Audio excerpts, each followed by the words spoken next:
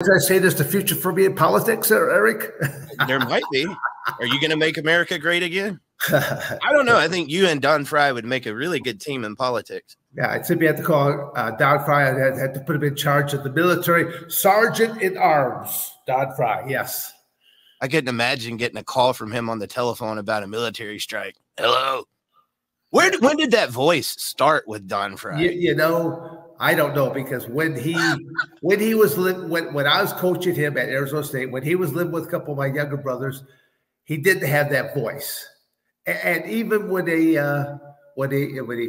first contacted me and wanted to get in, he's like, Severn, can you help me get in to the UFC, get me into the state? And I go, I could probably at least make an introduction, try to get your foot in the door. But that's why I want to tell people, that's the only credit I will ever take. Don Frye is one who kicked it wide open for himself.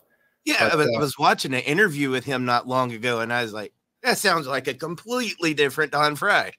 When I was on the Toxic Masculinity podcast with you guys, I was picking around saying, I don't quite have the mustache of you yet, Don. He's like, keep trying, kid. I was like, where in the world did that voice come from? It's very masculine.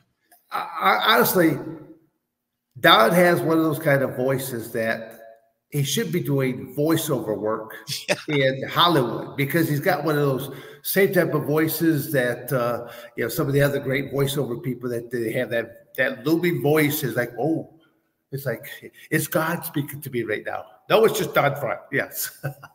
What do you think?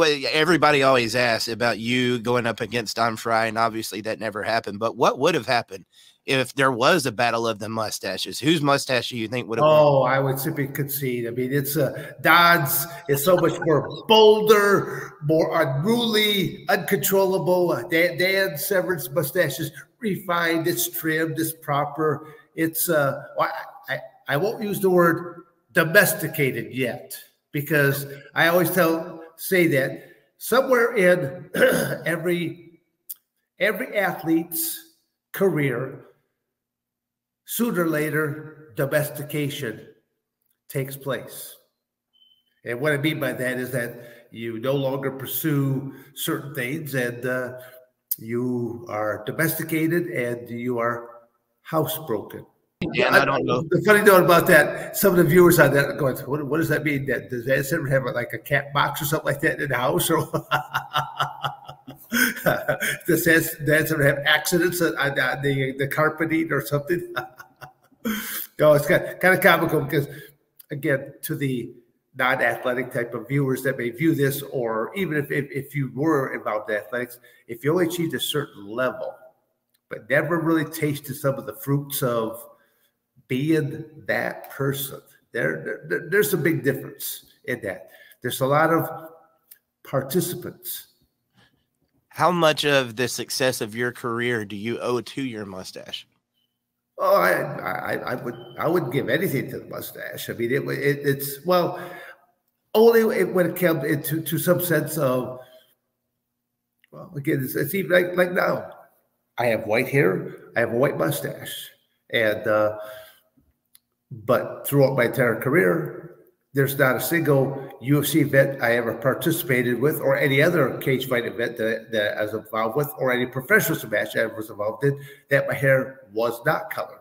Right. I've told Bob about this before, just from in number 45, the same.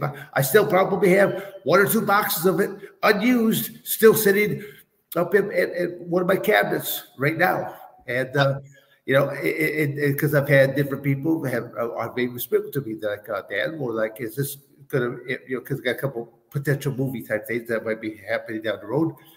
And they're like, is this the new look that you're going to be showing? I go, well, just think of it as one of a couple of different looks. This is what you might want to see in one aspect. I go, maybe if you want to do like flashbacks, well, then I could color the hair, color the mustache, color the eyebrows. And, I'm just happy that I still have hair that I can color.